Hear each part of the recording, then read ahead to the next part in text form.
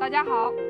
大家好，欢迎来到今天的 Start Learning Chinese with Annie。那今天不只是和 Annie， 今天和我的好朋友 Fiona， 对，我们一起来拍这个视频。那今天我不在北京，我不在中国，那我在西班牙的巴塞罗那旅行，所以 Fiona 她住在巴塞罗那。今天我会跟她一起聊天，我们会谈谈一个中国的女孩子住在巴塞罗那、住在西班牙的生活是怎么样的。那你准备好了吗？我们开始吧。我们开始了。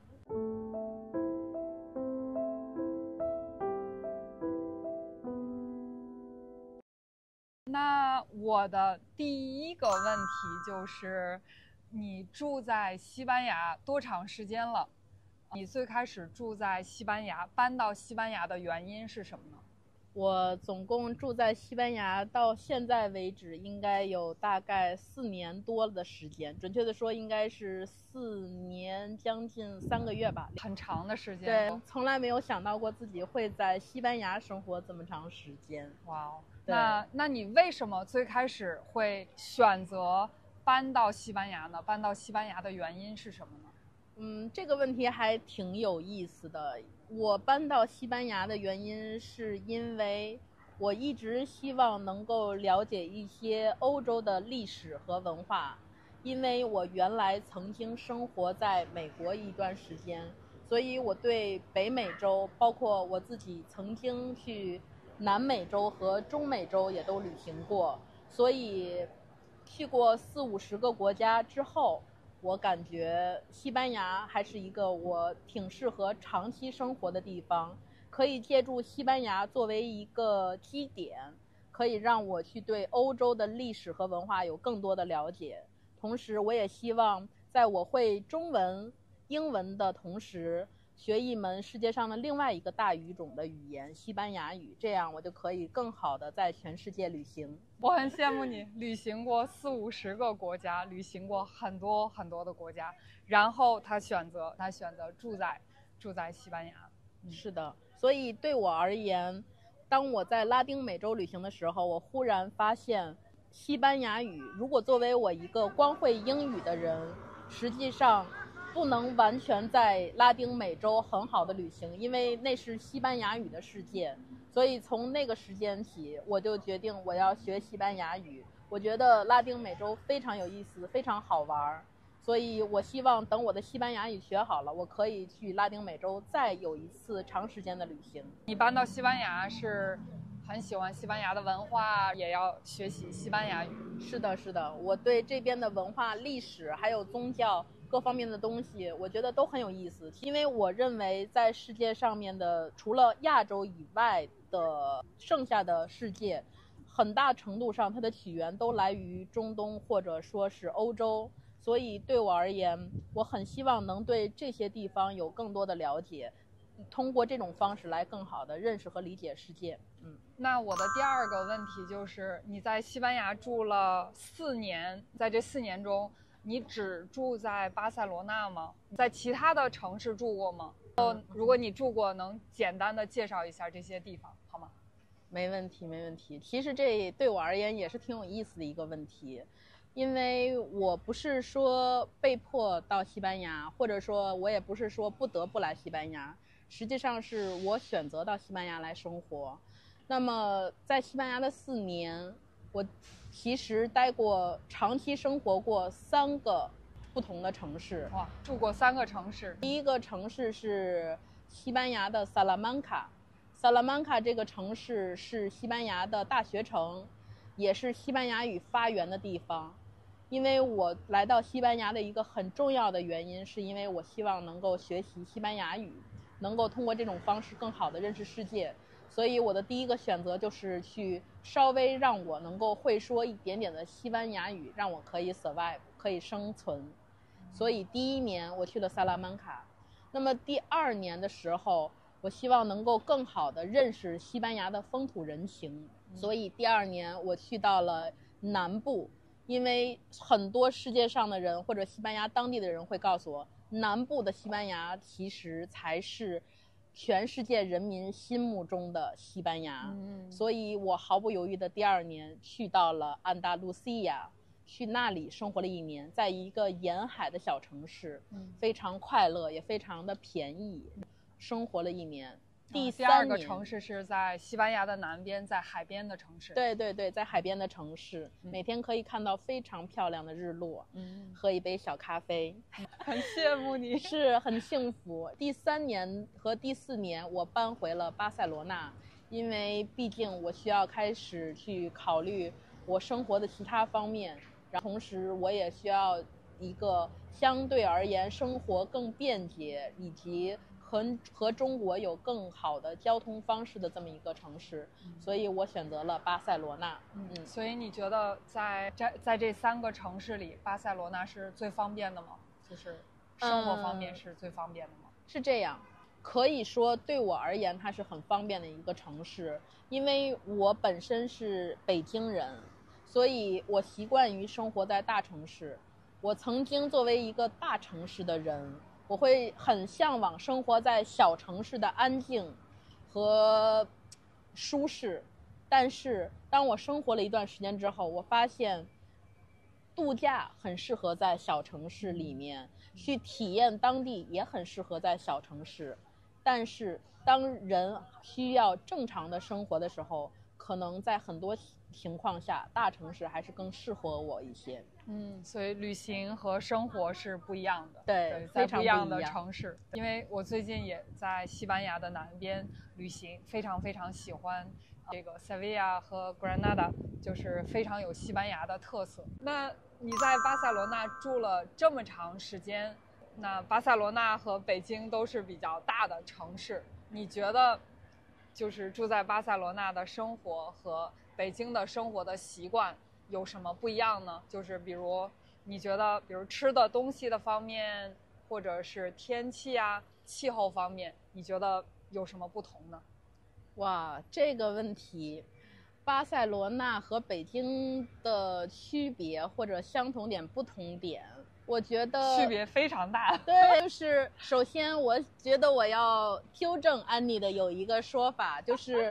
也对也不对，就是巴塞罗那和北京都是大城市这个说法，我觉得都是大城市。是，就是对于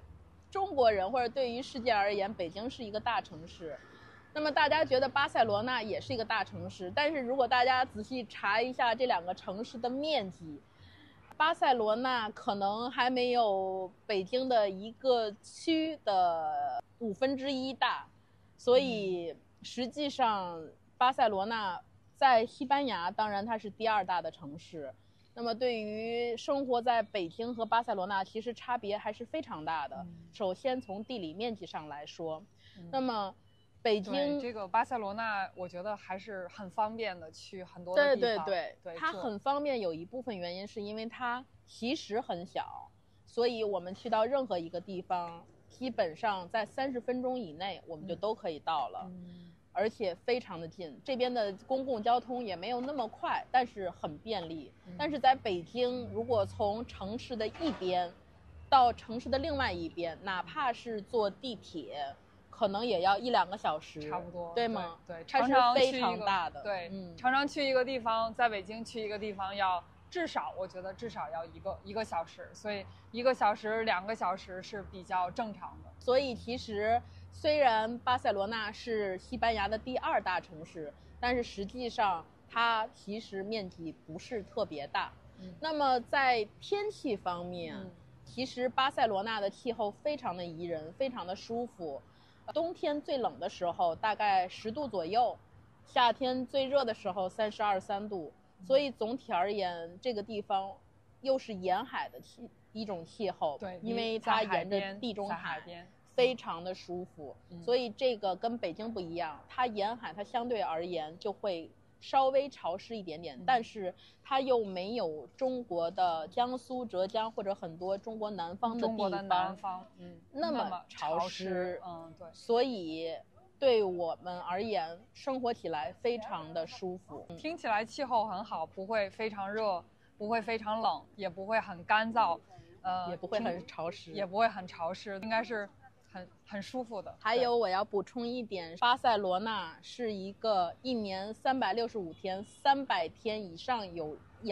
非常好的日照的地方，阳光的光线非常好。因为我本人非常的不喜欢下雨，所以虽然我也很喜欢像英国呀、像苏格兰、爱尔兰这些地方，但是因为下雨太多，我更希望有一个天天都是蓝天白云大晴天的地方，所以巴塞罗那沿着海边非常适合我，看着这些蓝天白云。晴天很多，对，今天的天气也很好，有一点点的阴天，但是也非常非常舒服的，20多度。是的。那我在西班牙旅行已经1个星期了，终于倒过时差了。对，现在终于没有时差了。那 Fiona 带我去了很多的地方，她陪我去了很多很多的地方，我都非常的喜欢。那我想问她一个问题，就是在巴塞罗那有那么多非常非常有名的景点，比如像圣家堂、Sagrada Familia 等等等等，很多的非常有名的景点。那你住在这儿这么长时间，你能给我们推荐一个没有那么受欢迎，但是你特别喜欢的一个地方，可以吗？可以，因为我觉得在巴塞罗那所有的地方，就是有名的地方，游客都非常多，你需要提前预定这个门票啊、酒店呀等等。那有没有一个地方没有那么多的人，没有那么有一点点小众的地方？还真是有这样的地方，因为我们长期生活在这儿，我也比较喜欢自己去观察和挖掘这些地方。其实巴塞罗那还是有很多小而美的地方，不是大众的游客会去的。不能说它不受欢迎，而是说知道它的人不多。我认为只要去过的人，大部分人都会留下非常非常好的口碑。其实我有2个地方可以推荐给大家，或者是我自己个人非常喜欢的。一个是沿着在海边的哥伦布广场不远处的海事博物馆。海事博物馆这个地方非常非常的，我觉得小而美吧。我觉得它的整个的这种建筑结构，包括它的内饰，包括它能给我们带过来的相关的所有历史上巴塞罗那的很多历史背景。毕竟巴塞罗那是一个非常出名的以港口城市为名的这么一个地方，所以我觉得这个海事博物馆非常不错，非常推荐大家去看。而且它里面有一个小的jardín，就是小的花园，在那边逛到路旁边喝杯小咖啡，在那儿待一会儿，人也很少，还会有一些漂亮的水鸟在旁边，非常舒服，很舒服的地方。对，我们去过这个博物馆，我觉得很值得看一看。是的，还有一个地方也是高迪的作品，其实没有那么小众，但是很多朋友到巴塞罗那首选的高迪3件套或者高迪4件套，一般指的是圣家堂、圣家族大教堂、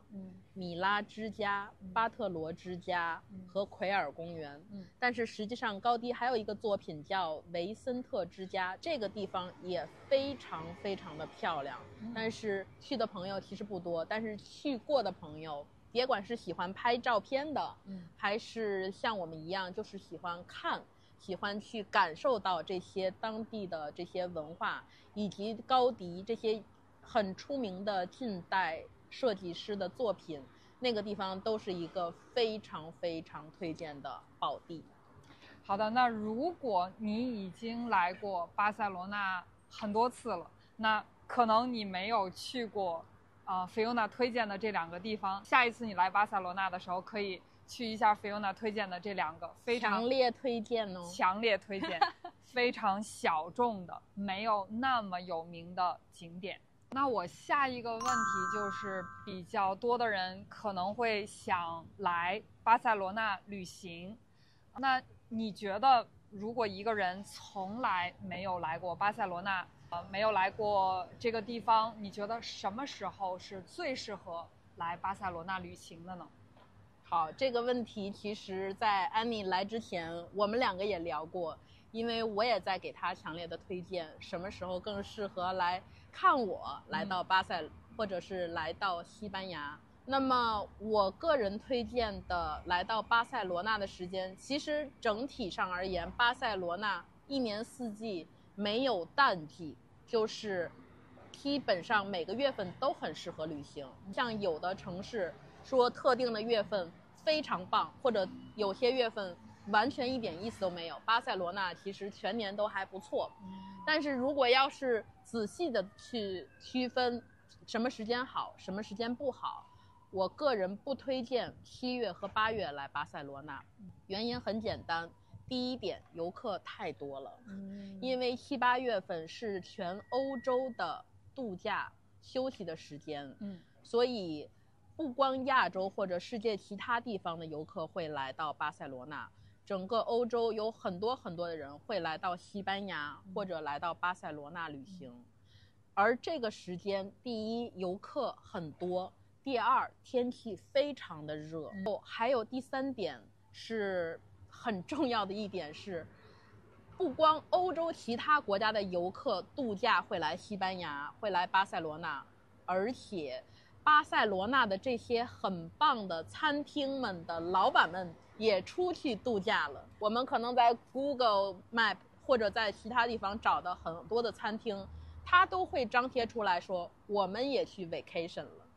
我们也去度假，所以我们不开门。其实8月份不是一个很方便的时候，而且有很多东西你没有办法尝试，人又多，价钱又贵，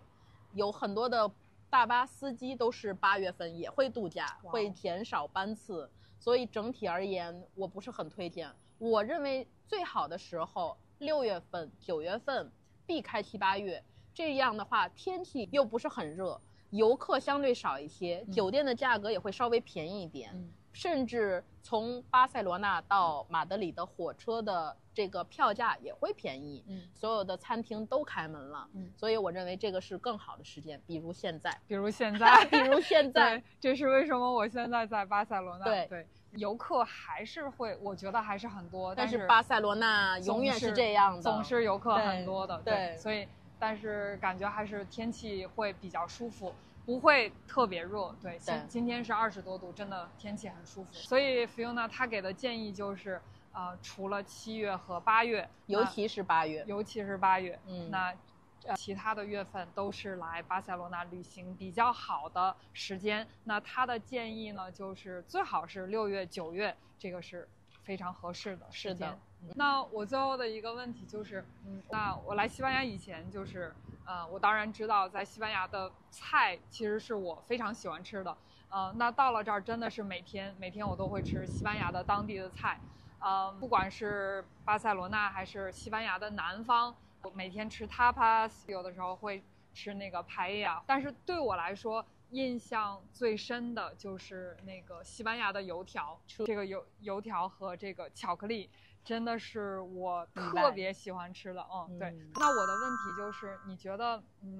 西班牙菜和中国菜有什么相似的地方？或者你觉得中国人来到西班牙，他们会非常喜欢吃这个西班牙菜吗？我觉得这个也很有意思，这个问题，因为说实话，因为你看我也不瘦，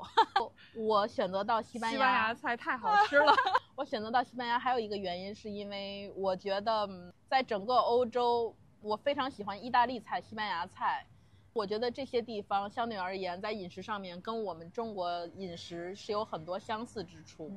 虽然说再往北很多国家，他们的风景也很好，他们可能环境呀、社会资源也很不错，也很发达。但是对我而言，我认为西班牙别管它的人与人交流的文化方式，它对家庭的观念，包括它对饮食，其实跟我们中国人是有很多相似之处。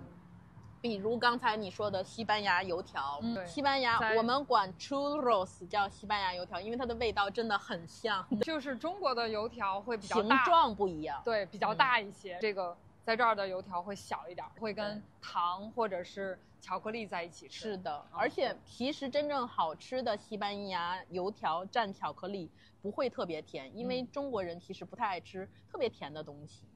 是的。所以对我而言，一个是说刚才说你说相似的吃东西很相似的东西，我觉得西班牙的人民们也没有想到世界的另外一端。有另外一个国家也热爱吃 churros，就像我们中国人没有想到，欧洲原来也有一个国家爱吃油条。是的，其实它很类似的东西，只不过中国人是用油条蘸豆浆，对，而这边是用 churros 去蘸了什么巧克力。对。那么还有一些相似的东西，比如说我们很出名的，这边当地很出名的叫巴耶加，非常多的是用米饭来做，其实它就是烩饭的一种。那么我认为整个欧洲，西班牙几乎是很少的几个跟我们中国人一样爱吃米饭的这么一个民族，所以他们吃米饭的这个频率之高，也是非常让我们觉得作为有中国胃的人而言很幸福。但是他们做法跟我们不太一样，他们看待巴耶加怎么才是好吃的一个菜，其实跟我们也不一样，因为他们做米饭是不盖盖子的，所以中国人来这儿吃巴耶加，其实很多时候会觉得不是特别喜欢，因为他们会米好像也是不一样的。对，米它是巴耶加用的米一定是瓦伦西亚产的一种叫爆炸米 bomba 这种米，因为西班牙的瓦伦西亚是出产大米的地方，所以最出名的海鲜饭来源于瓦伦西亚或者是穆尔西亚的阿里干德，就这些地方是非常出名。但是全西班牙其实海鲜饭都很出名。当然我要告诉你一点，就是海鲜饭不一定是用海鲜做的，对，有很多不同的肉。对，很真正传统的最正宗的海鲜饭，他们当地人跟我说很多其实是用鸭子肉或者兔肉做的，配上豆角，其实那个是比较的正宗的海鲜饭。但是现在衍生出很多种，但是也都很好吃。对于中国人，如果你要去点海鲜饭，你可能要跟他说，我希望你做得更熟一点，因为否则吃起来他会觉得有一种这个米饭没有做熟，对，没有做好。对中国人两个点，第一个点是有点生，第二个点是有点咸，我们可能吃的会稍微淡一点。其他的我觉得海鲜饭跟我们很像。还有一个东西是我们中国人也吃，西班牙人也非常热爱，但是很多别的国家是完全不吃的东西，你知道是什么吗？水果吗？不是水果，是一个菜。不是一个菜，是一种肉。不是肉。是什么东西？这个东西叫 bibas。 是什么呀？ bibas 就是瓜子儿的意思。OK， 对，是的，对。全世界我们也去很多国家，很多的国家会把瓜子当作是喂给鸟的食物。但是中国人很喜欢吃瓜子，尤其是大家一块儿聊天看电视或者是干嘛的时候，大家会在桌子上放一些瓜子，放一些水果，或者大家边聊天边吃这些东西。西班牙人也有这个习惯。这个我没有注意。西班牙的大大小小的超市里都会卖不同口味的瓜子，但是它瓜子的口味跟我们不太一样，所以我给他们试过我们的瓜子，觉得没有味道吗？没有，他们会不太习惯，这个味道对他们而言很新。但是总体而言，我们都是爱吃瓜子的人，这是一个非常有意思的点。还有就是我们中国人和西班牙人都喜欢用扇子。这些点都我觉得是很有意思啊，我觉得很有意思。西班牙人的包容很大。这个很有意思，就是你是一个外国人，住在一个新的国家，可能你会发现这个不同点，你会敏感一些，因为他们当地人生来就有这些，他不会觉得这个有什么。对，而且如果对于我来旅游的话，这个时间又太短，那我觉得对于你来说，你住在这儿，然后你会发现很多的这个不同点。是的，很多文化的不同，很多生活习惯的不同。对，这个是非常有意思的。是的，因为我曾经在西班牙人的家里住过，我是希望能够在他们的生活里面去观察和理解西班牙人，我认为这种方式我才能够更好的理解当地人的思维，我才可以更好的知道为什么他们做这个，他们会有那样的反应。我喜欢以这种方式来去理解一个新的环境。非常有意思。我问他很多聊天，对我们的聊天，我觉得是非常有意思的，因为这些问题就是我来这儿旅行了几天，那我觉得对我来说，我也想了解他的生活，那我也很高兴Fiona 可以跟大家分享他的一个中国人在西班牙的生活和他的想法。那我也很高兴你们可以听一听他的故事，在一边听他的故事一边学习中文。那我也希望你们非常喜欢我们今天的节目，我们今天的视频。如果你喜欢这个视频，请你点赞并且订阅这个频道。好的，那我是安妮，我是 Fiona。好，那我们下一次再见，拜拜。好的，我们要去吃好吃的西班牙菜。Hasta ahora。